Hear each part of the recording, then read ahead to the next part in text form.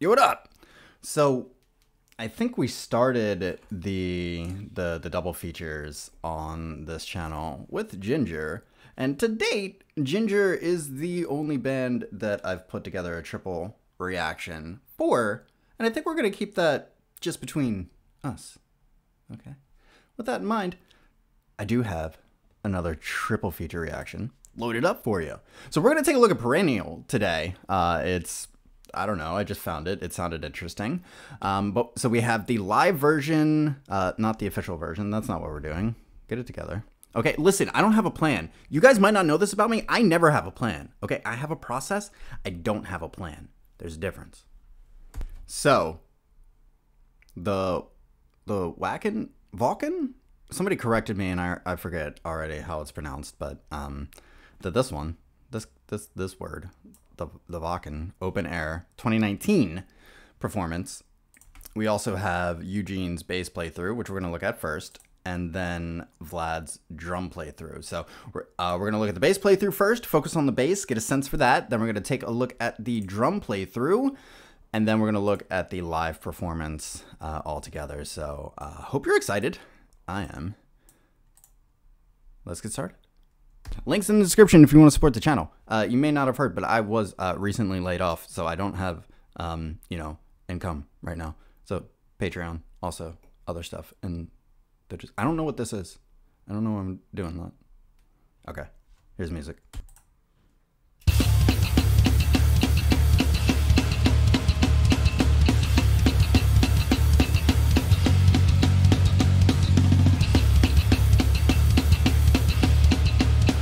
Hold on just a second. Okay, I just wanted to check the audio levels real quick. We're good.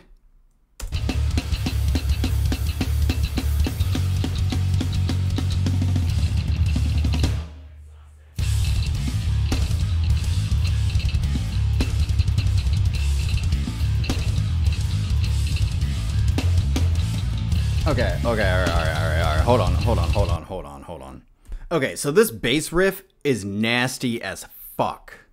Listen, okay. First of all, you get the little, but then what happens after that? Also, if you look at his right hand, what's going on with the fingers there? It's so fluid, it almost doesn't look human. Nice and clean.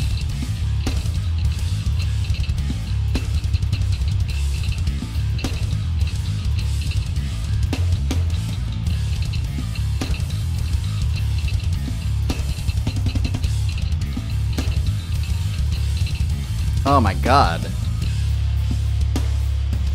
Right? It's so like, it's so, there's such fluidity in it. Also, the tone is out of control. I mean, I think we talked about this in one of the other videos. You guys mentioned that they're probably using essentially like a splitter that splits like the highs and the mids, and then applying different effects to the highs and the mids, so you get kind of like two different instruments out of the same instrument, right? Happening here. Very cool.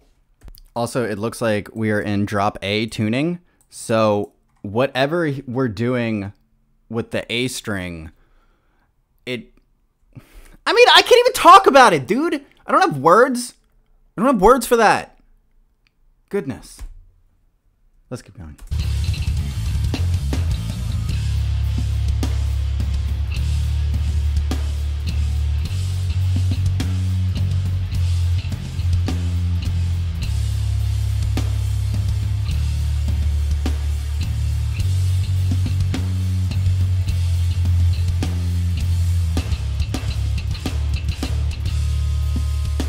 Hold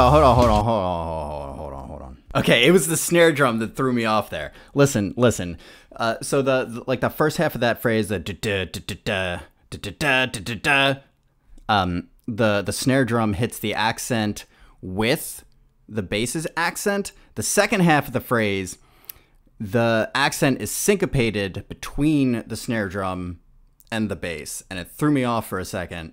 But it's those little things, right? And Jinjer, I think specifically, those little things they do very well, as good as any band out there. One more time so you can hear it, and then we'll keep going. Right there. It's nasty. Little thing, but yeah.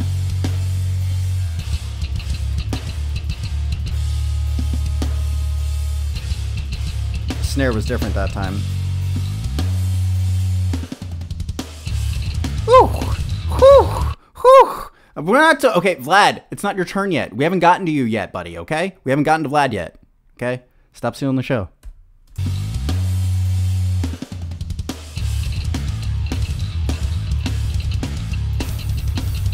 Oh.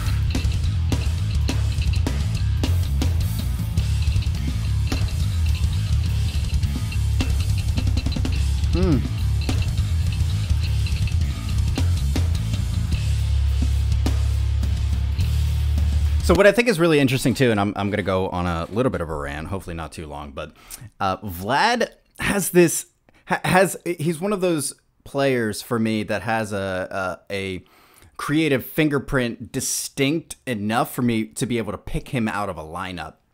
There's this, like, I want to call it featherweight feel to the way that he plays, and I don't know exactly how he pulls it off, because I mean, drums are just they're percussion, so you kind of just like but there's a lightness, there's a, God, I would almost say angelic quality to his kit and to the way that he plays, and that what he's doing, I think, is supported by what Eugene is doing on the bass, and so I'm still working on this thought, so don't hold me to anything, but it's almost like they're counterbalances.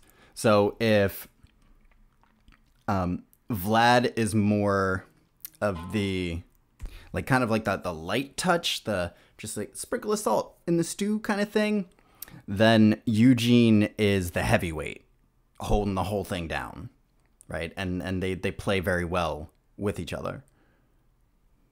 There you have it.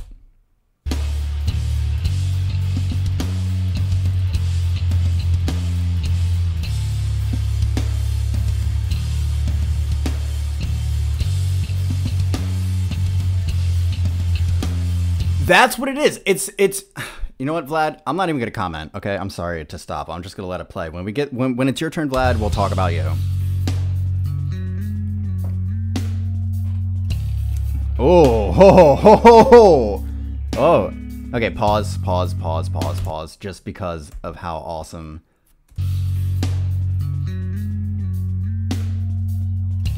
Oh, that note is so crisp, so crisp. Really feeling the Opeth vibes right here. You can really feel the influence.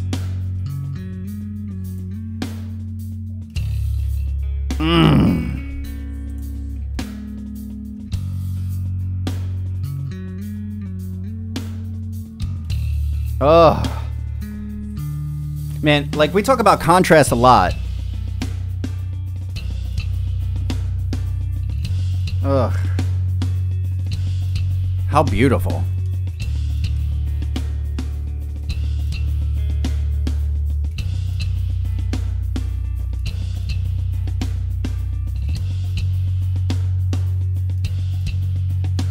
Ugh.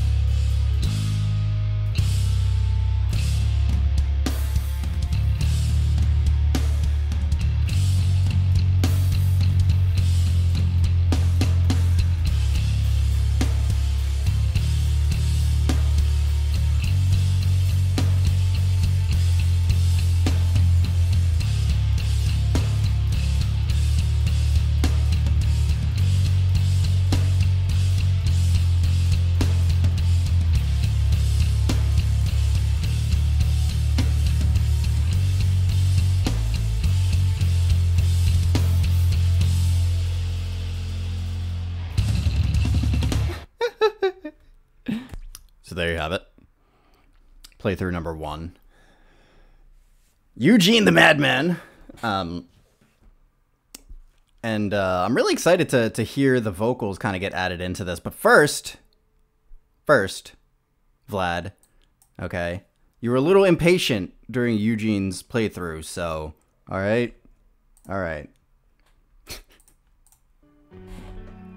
autumn feels like funeral to me. Long a song of grief, and not for what has passed, but for what shall last.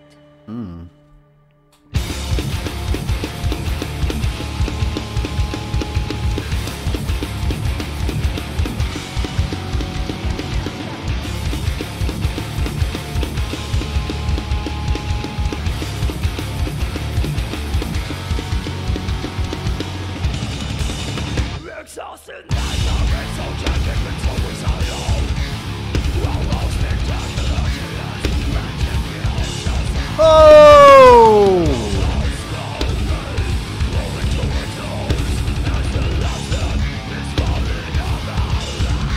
Side note, really glad we start. I know, but I'm really glad we started with the bass playthrough because I'm really picking up Eugene in this, and it's so much better. It's so much better.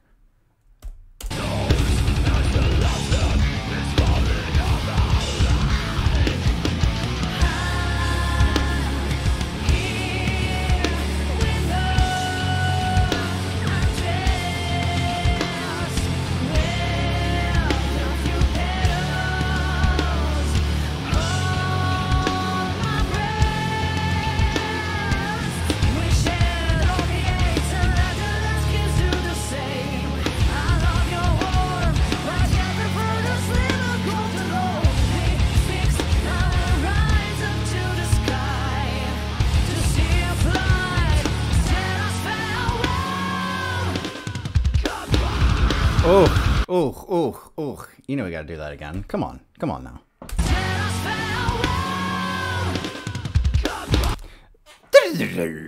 It was cool. You can say it's like it's a bit. I need an ambulance.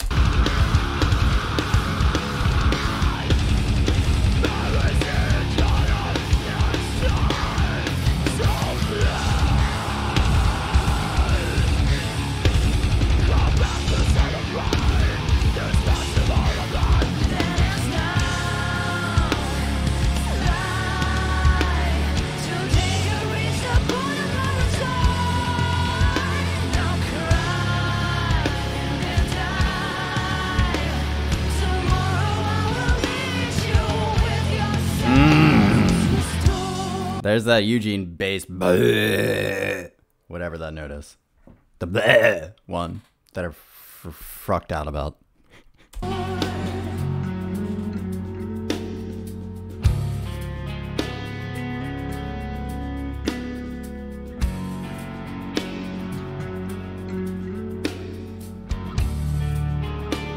Okay, I gotta be honest. I'm not digging the sound on this drum playthrough. I can't. So the recognition that I had, that I paused and then I was like, no, we'll wait until we get to Vlad, was that what gives I think what gives Vlad's playing this quality of these like very feathery strokes is his use of ghost notes. So for those of you who might not know, I'll try and explain it. I'm not the most musically inclined person, but I know a little bit of stuff. So the idea when you're writing music, and I'm specifically referring to classical music. So if you're using like a staff paper and you're writing in a specific key and you're writing like quarter notes, eighth notes, 16th notes, you're using all of that. Notation is very important. Right, so you put dynamics in there. So dynamics are things like crescendos, decrescendos, like the overall, like modulating the overall intensity of the piece. Like we do that with dynamics, but we modulate the rhythm and the melody that we're playing with how we orchestrate both our use of silence and the notes that we play. So you have, so say you just have like a regular quarter note that's written, and you would just play that normally, right? Now, if you wanted a little bit more emphasis on that quarter note as opposed to the quarter note that came before, you put an accent on it. So it would be like da da da da da da, right? Every other one was accented, obviously. It's still a quarter note, still occupies the same space, the same time, it's the same note. It's just the emphasis is a little bit different. So on the other side of that, if you wanted a note to barely kind of to come out, we call those ghost notes. They're notes that, I mean, they're aptly named because they almost don't exist. And so this is one of the things that I really enjoy about Matt Halpern from Periphery, is that his ghost note technique is just excellent. It's really a marvel to look at. But what's different about Vlad's approach is that his ghost notes are more like they're unaccented regular notes, and so they're actually a little bit more crisp, and so you can distinguish the ghost notes more easily, and you can hear the space between them. That's what's important, and I think that specifically is what gives his drumming, gives his play style that like feathery light stroke kind of thing. His ghost notes are clear, and you can hear them. They're not undulating, sub right below the surface. So, very cool.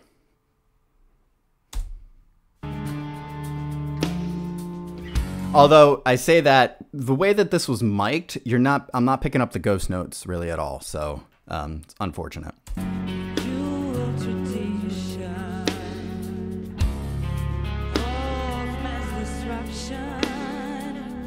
His accents are really good too.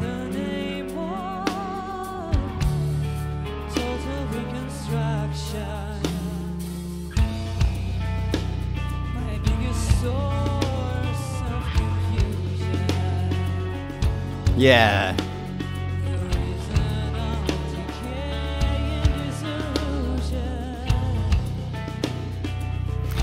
Okay, that's a little bit, it's a little bit better there. You can hear the three different kinds of notes if you listen real close.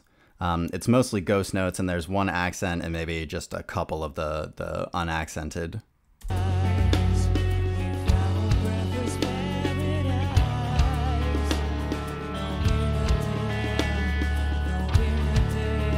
So the dot hit is accented, and then the follow-up with his left hand is unaccented, but it's not a ghost note.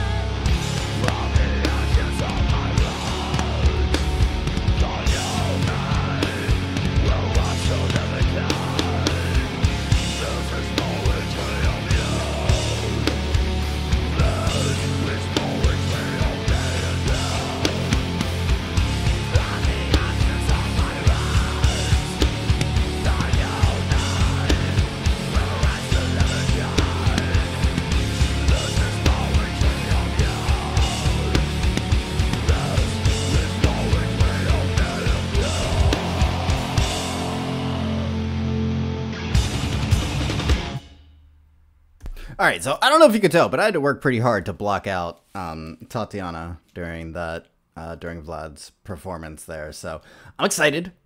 Hopefully we'll get a little bit better sound quality for Vlad as well, so we can hear a little bit more of what's going on. Let's get started.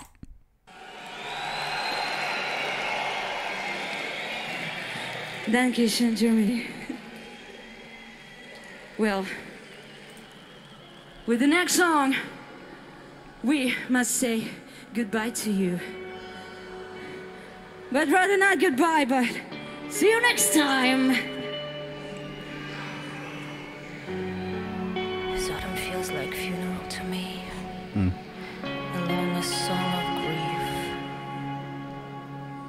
And not for what has passed,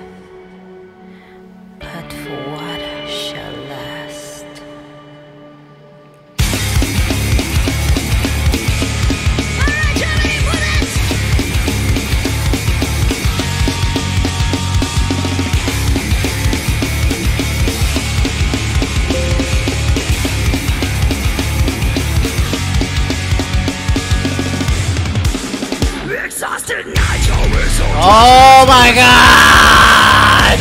Stop! Stop! Stop! Stop! I'm sorry, I think I was blowing you guys out there. Okay, but listen! Listen!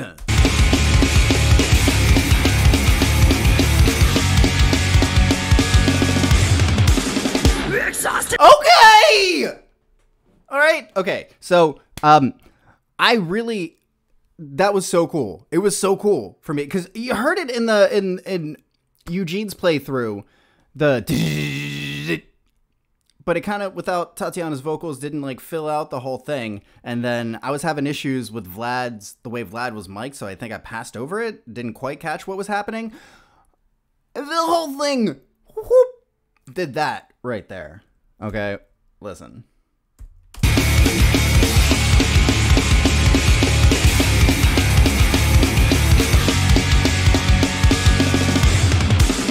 Exhausted nights, always so tragic and so it's all on. Wow, spectacular sinners, ridiculous ourselves. Death rolls our slowly, rolling to a toll. Good lord, girl! It's falling out our life. I'm here with her. I'm just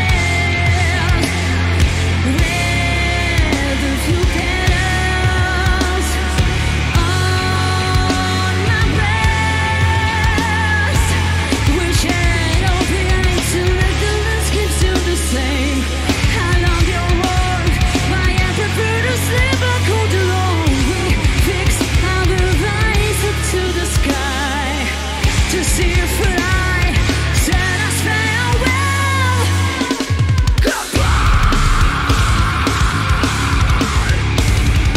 I will see each other next time.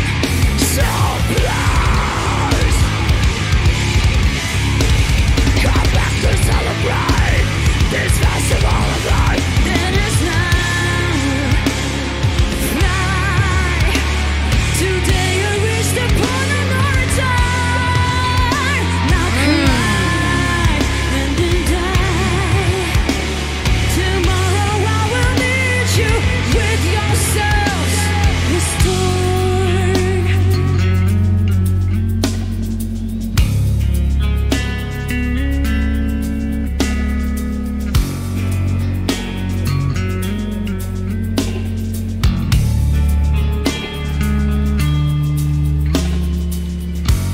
Into the tradition of mass destruction, in the name of total reconstruction. My biggest source of confusion, the reason of decay and disillusion. Under permanent ties, we found breathless paradise. No, we're not dead. No, you're not dead. Just enjoying coma.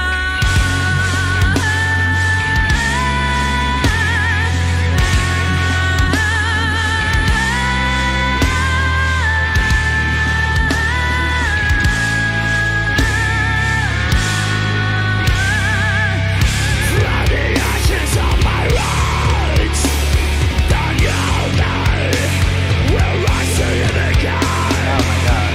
This is Alright, hold on just a second. I'm sorry, my camera's dropping frames. Again, I don't know what's going on with that. I'll have to dig into it and figure out, because it's just started doing that. I don't know why. I'll have to figure that out. But I have to also figure out this. Okay, that's pretty much what I thought happened. My girl rose like a phoenix. That's what she rose like a phoenix from the ashes. I heard she said that. And like, I really enjoy the way that Tatiana as a performer embodies the lyrics and the meaning in her live performances. Watch. from the ashes of my rights, the new day will rise to it again. This is poetry.